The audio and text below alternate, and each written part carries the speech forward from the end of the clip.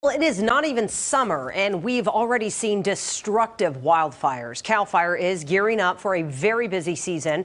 That's why they're doing live fire training. KCAL 9's Rina and Nakano hit the fire line with them today. This is exactly what you don't want to see get out of control. That's why 400 firefighters from 14 agencies practiced controlling it Thursday morning.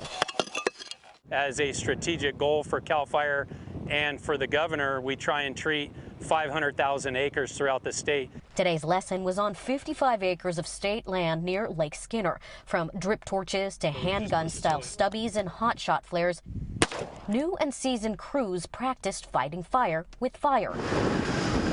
They even let me give it a shot. This is the Terra Torch. It sort of looks like a bazooka, but inside is a special gel mixture. Once it's shot out, the firefighter can precisely ignite a flame from close proximity, often used against dry weeds.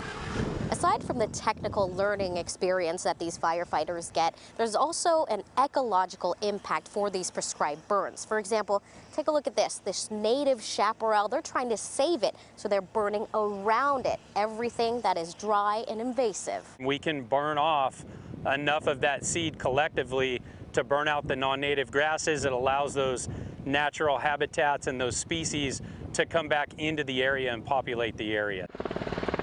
Also making its debut performance is the agency's new Black Hawk helicopter.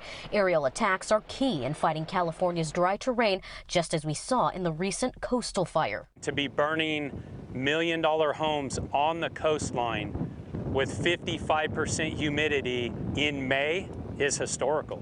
Exercises like these are not only helpful for crews to brush up on their skills, but Chief Jansen hopes it serves as a reminder to Californians to take the time to create defensible spaces around their homes. We are beyond ready to have fires that will absolutely overtake the landscape and their homes if we don't have those defensible spaces put into place. In Riverside County, I'm Rina Nakano, KCAL 9 News. All right, well, with warm